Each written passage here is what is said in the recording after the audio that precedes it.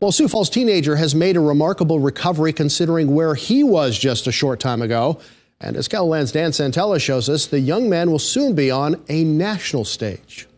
Of the living God. 16-year-old O'Gorman Jr. Matthew Schulte's musical talent is evident from the first note you hear him sing. For Matthew, music is much more than a hobby.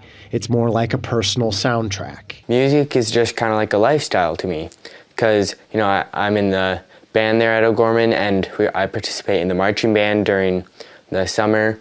So yeah, it's just fully part of my life. A November car crash temporarily silenced that voice. He could neither walk nor talk. I hit my head on the center console and got a brain injury on the right side, and then I broke some ribs as well. He was totally unconscious for 3 weeks, and then after that he was nonverbal for several weeks. After therapy at a Nebraska hospital, he's now walking with the help of a cane. And in just days, he'll perform in the American Choral Directors Association's National Honor Choir in Cincinnati, Ohio. I was really looking forward to it before the crash, especially, and now I'm still able to participate in it.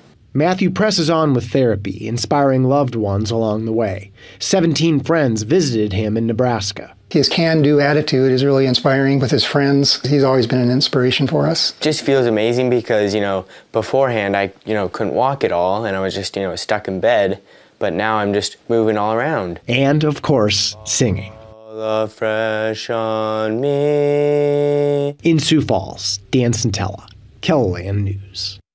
Matthew will fly out to Cincinnati next week for his performance on February 25th.